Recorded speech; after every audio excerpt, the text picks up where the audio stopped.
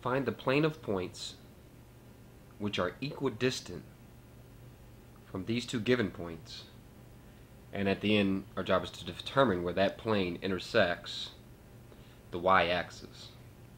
In class we had a very similar problem, and what we had learned at the time was that we want to set the distance between a generic point x, y, z and each of these points individually equal.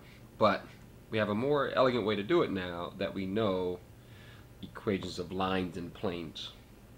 And so what we're going to do is first recognize that we want the equation of a plane, so we're going to need two things: a point that's on the plane and the normal vector to the plane. So let's go for the point on the plane first. Alright, so point on the plane can be found how? Well, the easiest way to find a point on this plane is to take the midpoint of the line segment that connects these 2 points. So that's what we'll do. I'm sorry, my mouse is not cooperating.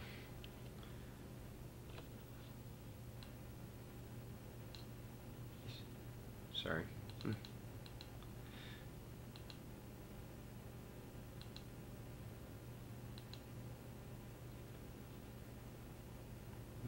Sorry about that. Okay. So find a point on the plane by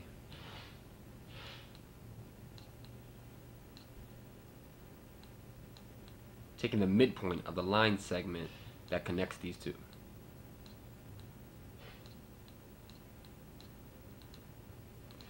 That's just a midpoint point where you take an average, you add the x's up, divide by 2,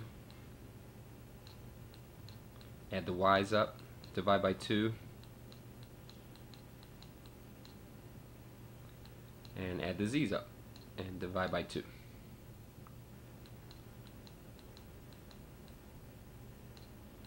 So what that gives you is the point 2, because that's 4 over 2, 0, because it's 0 from the numerator, and a negative 1, negative 2 in the numerator. Alright, so that's our point. Let's just file that away. That is the point that we would use in our equation of the plane. Next up, we need a normal vector to the plane. And we're going to get that by finding the vector that connects these 2 points. So we have our point and our normal vector, and then we'll put them together. So the normal vector to the plane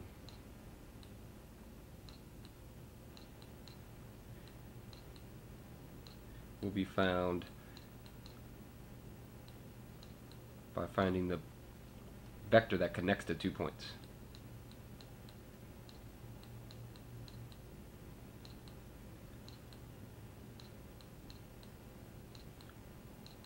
Alright. So we know how to find a vector from one point to the other. It doesn't matter which point you choose as the initial and terminal, because it would just give you the opposite normal vector. The vector normal vector that points in the opposite direction.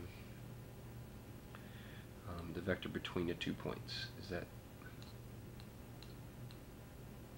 fine for me to write that? I think it's good. Vector between the 2 points.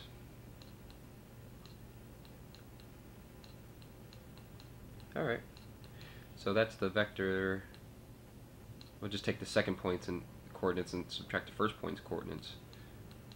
1 minus 3, I'm sorry, undo that. 3 minus 1 if we're going to do it in that order.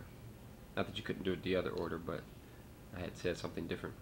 So 3 minus 1, negative 1 minus 1, and negative 3 minus 1. So that gives the normal vector 2, negative 2, negative 4. Now, we can take this vector or any scalar multiple of this vector. And so, nothing wrong with using this vector if we can find sort of a lowest common, sort of factor out anything that they might, these components might have in common, then that would make the numbers that we're going to deal with a little bit easier. And so we will, for our normal vector, use the vector, let's take out 2 out. Let's maybe even a negative 2. Let's use the normal vector to be, so this is negative 2, if I can fit it in here. Painted myself into a corner. Times negative 1, 1, 2.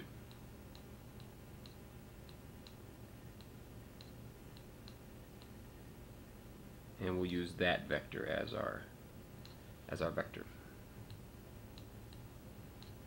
Negative 1, 1, 2.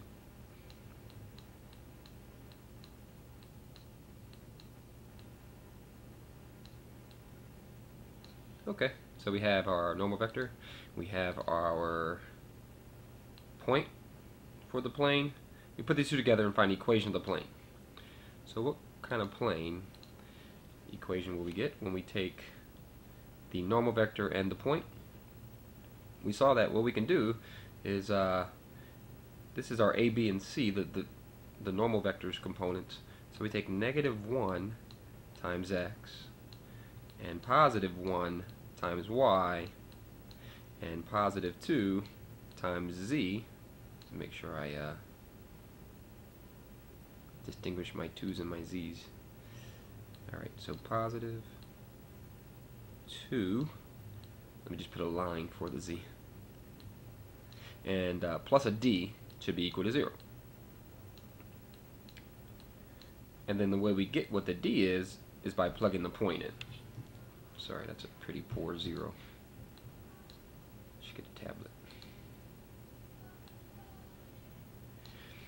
And so we plug the point in and take negative 1 times 2 plus 1 times 0 plus 2 times negative 1 should equal to, sorry, plus a d should be equal to 0. And so we get negative 2 minus 2 plus d is 0, so d is 4.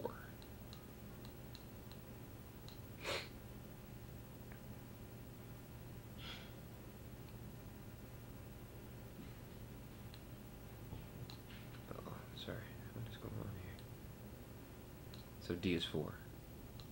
Alright, good. So we have our equation for our plane, and then we can answer the question finally at the end. We have the equation is negative x plus y plus 2z plus 4 equals to 0. And the question at hand is determine where this plane intersects the y-axis. So you're going to intersect the y-axis when your x and your z is equal to 0.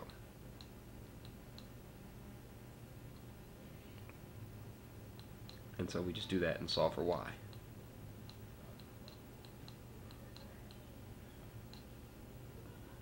And so x and z are both 0, so y must be negative 4. Y plus 4 is 0. So y is negative 4. Very good. Letter A. And that's our answer to the question. Good job.